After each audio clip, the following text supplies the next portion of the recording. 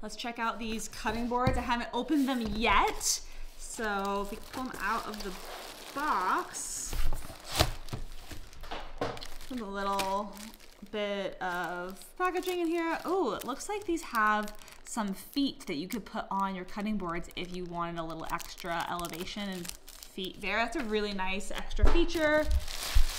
And then here we go. Okay, so there are 3 different sizes. These are really cute colors. I like this a lot. There's this little tiny one, which is very small. It's like the size of my hand. And oh, you can see they have feet already in them. These are just extras in case they pop out. That's really nice. Okay, I like that a lot. Each of these cutting boards has a deep groove around the edge here. So if you're cutting anything with juices, it's not going to spill if you need to pick it up and carry it. And then there's this extra large one as well. They all have these handles here, so you can hang them on something if you need to, or they're just easy to grab and move around.